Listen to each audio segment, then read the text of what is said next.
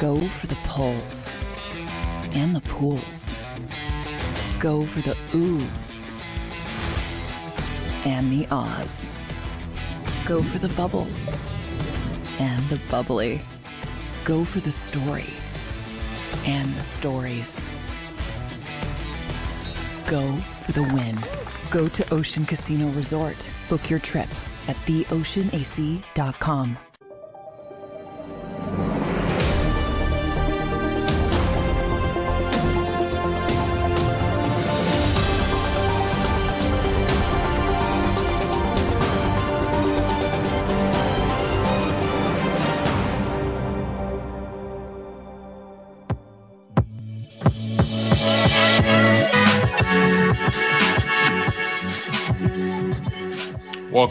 Welcome back to another edition of Football 24/7. I am joined by the man, the myth, the legend, John McMullen, one of the best Eagles reporters in the city of Philadelphia, in the tri-state, probably on the East Coast, my man. How are you? Tough day. I got John. You're the hardest working man in football, from Brian Lippincott. So I like that. I like that. I would definitely say so. I mean, you certainly today. Certainly. Oh yeah, today. Of course, man. All the news is flying in fast, right? Yeah, man. First day is always crazy. Howie warned you this day was coming, and it came, and it keeps coming. Andre Dillard and Marcus Epps being the latest to bleed the nest, so to speak. But you know, as I said, this is part of the process. This is why it was disappointing, the Super Bowl, so much.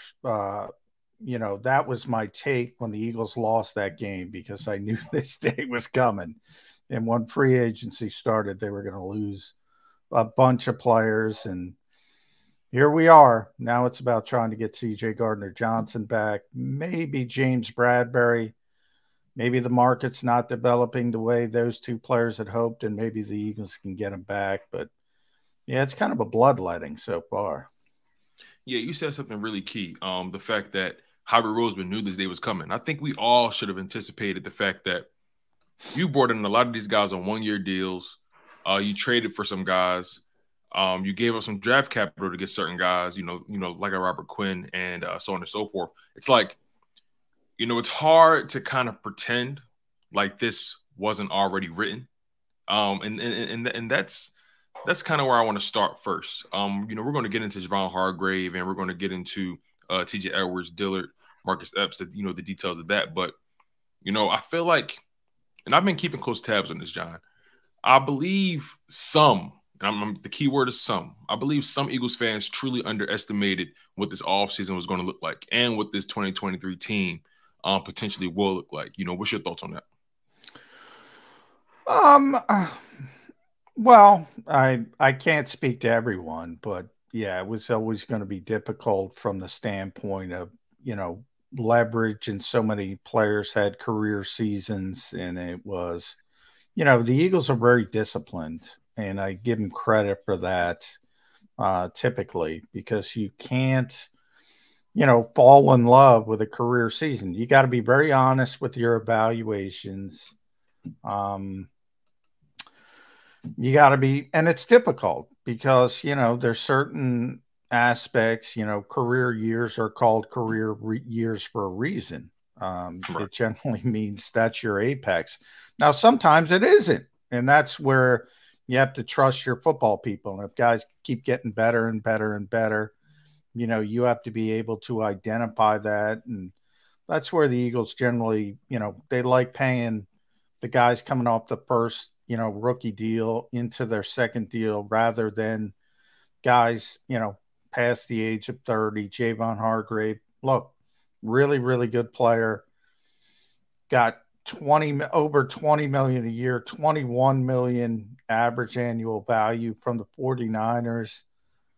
You know, short term, that might really work for San Francisco is the #1 defense in the NFL. And, you know, they had Nick Bosa and Eric Armstead, and now they have Javon Hargrave, and it looks good on paper. But, you know, by the time that deal is over, Javon's going to be closing in on 33, 34, and you're going to be paying him, you know, absorbent sums. Now, as we know, NFL contracts, you can usually get out of them after the second year. But the Eagles have to pay the price a little bit from going all in, so to speak. And they went all in and they came up just short. So that's the disappointing part of Super Bowl 57. Yeah, you're seeing all these contracts being thrown around. Like you said, Javon Hargrave, 4 years, $84 million, $40 million guaranteed, an average of $21 million per year. TJ Edwards gets picked up by the Bears. I know a lot of people thought TJ Edwards would be a player that they could potentially bring back, depending on how the market would heat up for him. But I mean, I'll be honest, I didn't necessarily anticipate TJ Edwards to be a day one guy. I thought maybe day two. I thought TJ was always going to be a day one guy, but TJ is the one guy. Ironically, he signed first. I think I had it at 16, might have been 15 minutes in. Yeah. There was talk that TJ might get $10 million a year. That's the one deal I look at and say, wow, the Bears got him at a cheap rate. If you would have told me that number before the Bears signed him, now he's from Illinois, he's from the Chicago area. So he's a fan of the Bears growing up and all that. But it was a 3-year deal for $19.5 million, $12 million guaranteed. If you told me that before free agency, I would have said, well, he's coming back to the Eagles. The Eagles will give him that. So what do you think? What do you think the disconnect was then? If that contract seems so feasible for Philadelphia, they don't pay all-ball linebackers. Just another indication they don't believe in paying that position. You know, it's another sort of tea leaf that Miles Sanders isn't coming back, no matter what the number is. There are certain positions they're not going to pay. Whereas the Bears, you know, you add in Edwards for Buffalo, they paid $100 million to all-ball linebackers today. You know, so the Bears win. I was talking about them this morning on the show. Jody and I disagree, but so March 13th, the Bears win March 13th. They ain't winning in September, October, and November because you don't pay $100 million to all-ball linebackers. That's just dumb. But everything's individual. You know, Edwards, that's a bad deal. TJ, that's a good deal because it's a bargain. I thought the Eagles would have, if you would have told me the number was that low, I would have said the Eagles bite, but they didn't even bite with the number that low. So which just tells clarify, you what they feel about the position.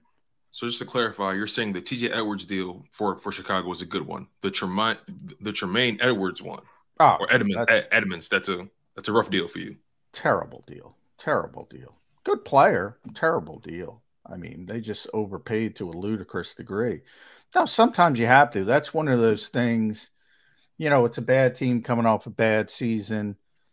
It's in Illinois where the taxes are higher. People don't, you know, understand that. The Florida franchises, the Texas branch, they have an advantage because, you know, when you make that much money, you don't like a bunch of it being taken out before you can use it. So teams in Illinois and New York and Philadelphia and Minnesota and California, they have to pay a little bit more because of the tax situations.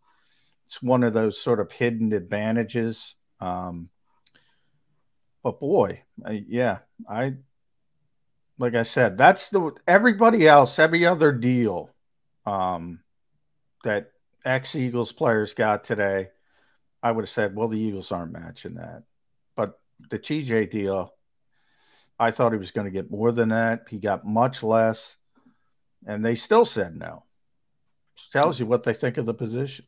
True, but, you know, TJ had some value, I mean, to this team, if you ask me. I mean, he was kind of the maestro back there. I mean, I felt like his value was seen clearly this season. But I guess the Eagles just didn't see it that way. Well, he had a great season. That's part of it as well. Can he get better from that? Maybe the Eagles feel he can't. Maybe the Eagles feel he topped out. You know, we talk about that undrafted pedigree all the time. That's hard to overcome. TJ still got a chip on his shoulder. Obviously, you know, he was graded as the sixth best all-ball linebacker in football by Pro Football Focus. Number 6 in the entire league. And that's the contract he got. Other than his pedigree, why? I don't know. Do you think it may potentially have something to do with the new DC Sean Desai? Maybe that's not a player that he feels that he may need. It's possible, but you know, he plays a similar scheme. Okay. I don't know how much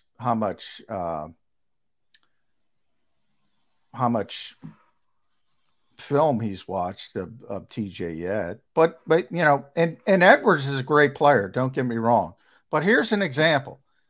Edwards, you know, I just said TJ was the 6th graded off-ball linebacker. Edwards was number 5. He was number 5. TJ was number 6. One guy got 75 million. One guy got 20 million. What's the difference? Pedigree. Wow, man. So yeah, let's move forward. You know, we discussed Hargrave, Edwards. They lost Andre Dillard and they lost Marcus Epps. Now, we obviously knew Andre Dillard was not going to be here. Obviously, his contract was up. But what are the Titans getting in Andre Dillard? And also, when it comes to Marcus Epps, what are the Eagles losing? You know, because he's another guy I thought that they would maybe be able to bring back. But again, money talks. Yeah, well, you know, I thought Marcus was an either-or player, as I described. If you can't get CJ back, you try to get Marcus back. Marcus, surprisingly, is off the board first, which kind of, I think, is a positive for the Eagles, trying to get CJ Gardner-Johnson, because that tells me his market is not quite where he thought it was going to be. If it was, he'd be off the board. And I think that's a very good sign for the Eagles. If they lose them both, then you got some real issues. So I think they're working pretty hard to get CJ done, and we'll see how it shakes out. But you know, so Jesse Bates got 16 million a year. Obviously, CJ's not going near that. The franchise tag number that the Eagles wouldn't use was 14.46. Now, they didn't use it just because of the number. They don't like using the franchise tag in general because they don't want that all on the cap in 1 year. So it's more than just the number, but he's not getting 14.46, long story short. So if he's in that 11-12 range, I think the Eagles can bring him back and get it done. And it looks like he's going to be in that range. So that to me is a positive. By the Eagles not really making a strong push for Marcus Epps, is that all indications to show that they're pushing all their chips in the CJ Gardner-Johnson basket? Yeah, it's certainly a sign, you know, but they're not going to overpay. They're just not. They're disciplined, and they're going to stay disciplined, and that's usually a positive. Sometimes you have to overpay for a player in a certain situation, but you know, there'll be other ways. You know, everybody overreacts to the first 2 days of free agency. Everybody, they did it last year. They'll do it again this year. How we got CJ last year on August 30th, trade. Who's to say he's not going to make another trade late in August? Maybe at draft time when he got AJ Brown. They're going to have to find, obviously, at least one safety, even if you have tremendous confidence in Reed Blankenship. If you lose both, you got to find a safety somewhere, and he'll find it, but it won't necessarily be overpaying CJ Gardner-Johnson. They have a number with CJ. I can't tell you what it is, but they have a number. And if they can get to that number, they will re-sign him. If it goes above that, just like Marcus Williams last year, they'll say, all right, good luck. we're going to go in a different direction. You said something really fascinating earlier.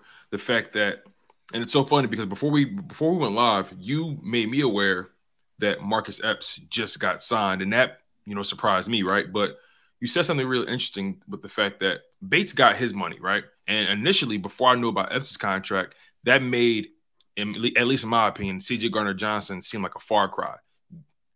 Bates getting $16 million. I'm thinking to myself, CJ is probably going to get maybe 13, 14 if Bates got 16. But then you see Marcus Epps get essentially $6 million per year, which kind of puts a dent in CJ Gardner-Johnson's market because that clearly the Raiders skipped over him and said, I'm going to find a cheaper guy here. So like you said, CJ's market isn't necessarily starting to pan out the way he sees it. So I know you can't necessarily really speak on, or you're not really too privy to what the number they're looking for. But what do you think, if you were the GM, if you were Harry Roseman, what do you think is a feasible number, a number that you feel comfortable paying CJ Gardner-Johnson if you're in the driver's seat? I'd be at 11 million average annual value, but the more important number is the guaranteed money. But you know, for everyone's purposes, I don't think, could they maybe push it to 12? Maybe. I look at Marcus got 12 last year and they bailed, and they think he's a better player. Pretty confident in saying that. Certainly a more well-rounded player. CJ made a lot of splash plays. So I don't think they want to go much above that number. Now, built in, you know, every year it gets a little bit more. But I don't think Marcus has much to do. Remember, not every team's in the same situation. Correct. You can't just pay top of the market at every position. CJ is going to be top of the market at the safety position, not Bates level, but he's going to be in that second, third, fourth conversation, top of the market. Marcus is more of a value signing, and those happen too. You see him, you know, our old friend Hassan Ridgeway got a 1-year deal for $4 million. So there are different levels. Not everybody on the first day is looking for the splash signing. You know, for the Raiders, you know, they went out and got a quarterback, so obviously that's going to limit some of the other spending. Correct.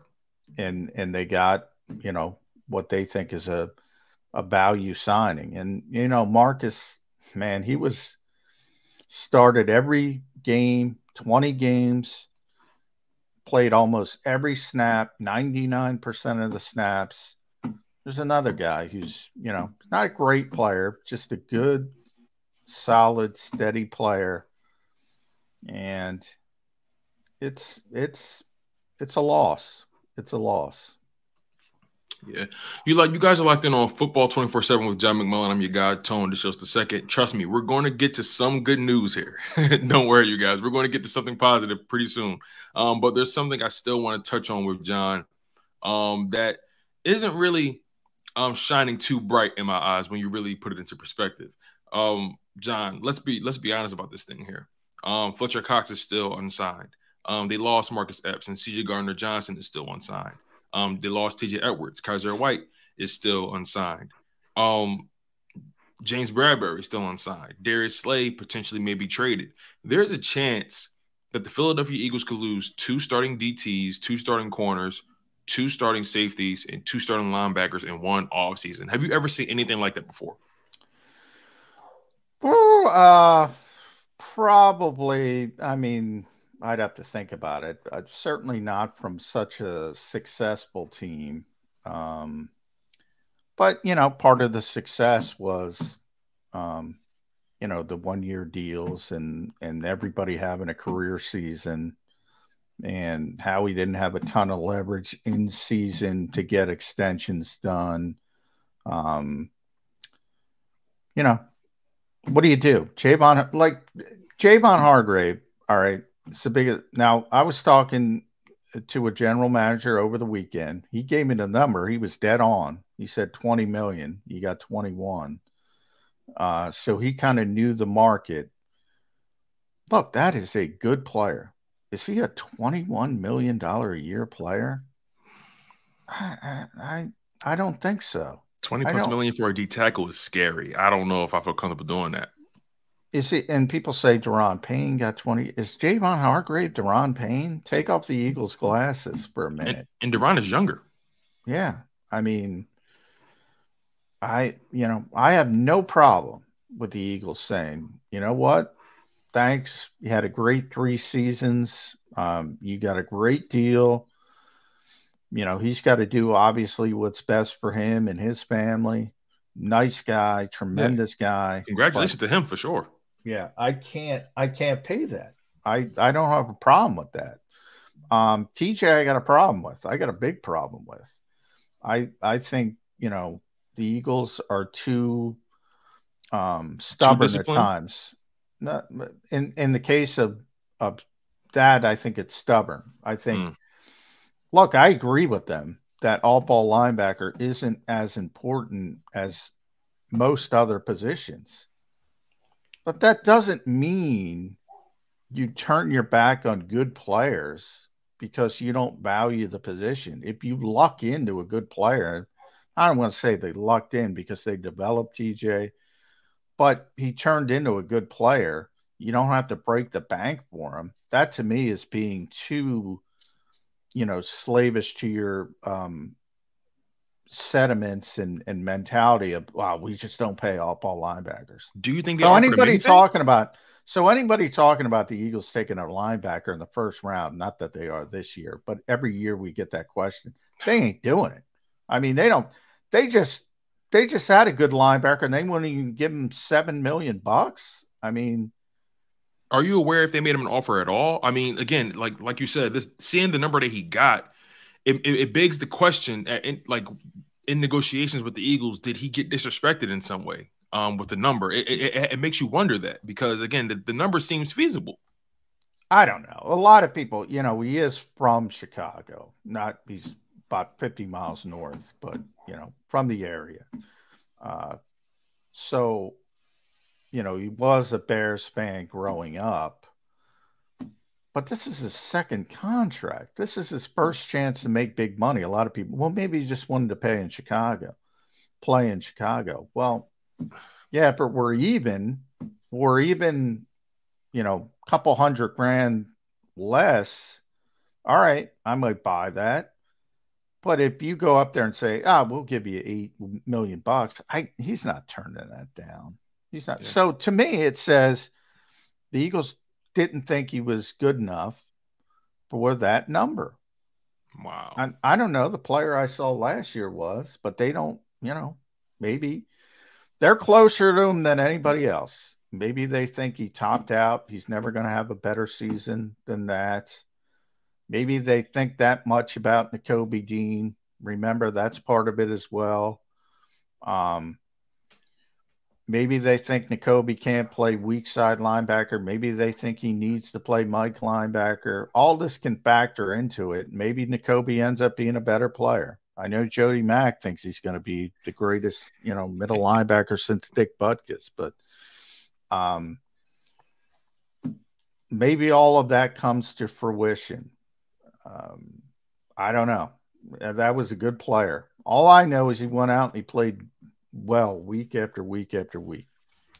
Yeah, I want to shift to some better news. And then we're going to begin to close the show, John. Once again, you guys are locked in on football 24/7 with John McMullen. I'm your guy, Tone DeShields II. Continue to smash that like button, you guys. Continue to share the content. Make sure you guys are subscribed to the JAKIB Sports YouTube channel. Also, make sure you guys check out John McMullen's writing, his articles on JAKIBSports.com. We really appreciate all the work he does for JAKIB Sports, man. He's a grinder, and he like he said, and like you guys said in the chat, he's one of the hardest working men in the tri-state when it comes to covering the NFL and your Philadelphia Eagles. John, Brandon Graham is back, 1-year deal, and most notably, Jason Kelce announced that he will not be retiring this year or this season, and he will be back for another run at Las Vegas at the Lombardi Trophy with the Philadelphia Eagles. So, what were your instant thoughts on Brandon Graham coming back and then Jason Kelce coming back as well? Well, Brandon, Didn't surprise me at all. You know, he's been nice guy, by the way. Met him in person at the Maxwell Awards. Very nice guy. Nicest guy in the world. I think Brandon is just ridiculous, almost to the point of you know. I'll be honest, John. It felt like I was talking to a family member. I'm being honest. Yeah. If you don't like Brandon Graham, there's something wrong with you. And if Brandon doesn't like you, there's something wrong with you, because he gets along with everybody. But yeah, I mean, he's been very honest that he wants to play 15 seasons. He wants to play them all in Philadelphia. And if there was anybody who was going to take a team-friendly deal, was Brandon Graham, and that's what happened. So that didn't surprise me at all. Jason kind of knew he wanted to come back by the end of last season. Remember, he came into the season saying it would be his last. He told Lane that, and, you know, had so much fun. They had so much success. He played great again, all pro season, was relatively healthy, although he will say was more banged up than, you know, people realized. But nonetheless, as long as his wife said it's okay, you can play, he was going to come back and play. Isn't that normally how it goes? Whatever wifey says goes, right? I think you and I both know that well. Yeah. And, you know, that's what happened. And he let Howie know out in Indianapolis, which I kind of speculated on as well. So Howie's known for a while, so he could plan for free agency. And, you know, the domino there hasn't happened yet, but Isaac Seumalo's probably gone. And then you have Cam Jurgens sort of stepping in at right guard, and then potentially moving over whenever Jason does call it quits. But yeah, I mean, the Eagles, you go back to the 2022 draft, and, you know, they were all luxury picks. Jordan Davis and Cam Jurgens and Nakobe Dean, every single one of them was a luxury pick. Not as much Jordan, because he had a real role until he got hurt, but still somewhat of a luxury. Now it's deep end of the pool. Those guys not only got to play, but they got to play well, and they got to be big parts in their particular roles. Yeah, speaking of those guys, Cam Jurgens, Jordan Davis, Nakobe Dean, like you mentioned, those were luxury picks at the time. They clearly were investments, especially when you consider all the moves the Eagles made in the prior offseason. What's your faith level in those guys? I know you didn't really see too much. I know you didn't see Cam Jurgens really too much at all, except for the preseason and maybe occasional coming in for maybe an injured player, if that. We saw Nakobe Dean in spots maybe coming in if the Eagles were blowing some teams out. Most notably in that Titans game, I think he played maybe a drive or two, accumulated like 5 or 6 tackles immediately. And then Jordan Davis, I think he's the one that's under the most pressure, especially given the circumstances that the Eagles had to outsource for more talent on the D line during his injury period, and even when he came back, it just seemed like he couldn't really get his footing in the second half of the season. So, what's your faith level in those young guys coming in season number 2 for them? I'm pretty confident in Jordan, but a different way than most people. You know, look, I said it from day one when he got drafted. There are certain people who are going to be disappointed by Jordan Davis because of his role. And his role is basically to take up blockers, to, you know, dummies guide to football. And that's his role. And it's not sexy. It's not splashy. You're not going to see a lot of sacks and things like that. But as long as he's on the field and doing his role to the level he can do it. And by the way, before he hurt his ankle, he was really ramping up and playing well. The problem, and why the Eagles called Linval Joseph, is Marlon Tuipulotu also got hurt, which people forget.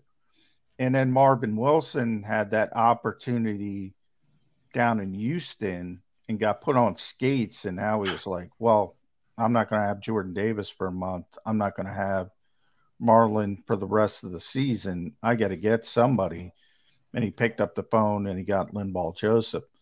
And Dominican Sue played a different position. So right. I think people don't realize that, at least some people. But I think Jordan will be fine if he stays healthy in his role.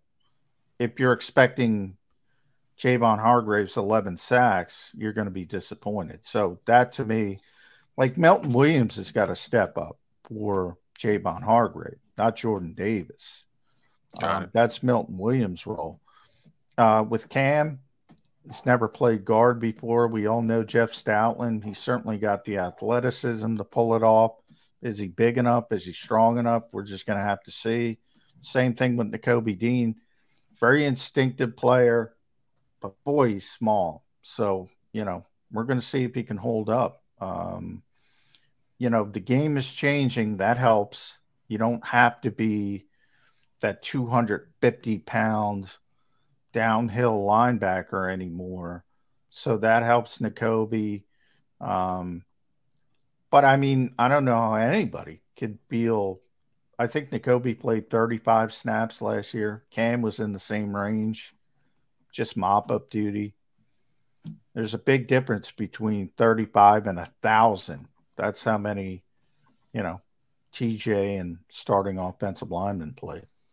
Yeah, which adds more validity to how they let TJ Edwards walk out the door. But on that note, you guys, man, we appreciate you for always locking in on the content. We appreciate you guys for smashing that like button, staying engaged in the comment section. It goes a long way with us, and it just shows that the content is moving, the content is working, and John McMullen's efforts are not for naught.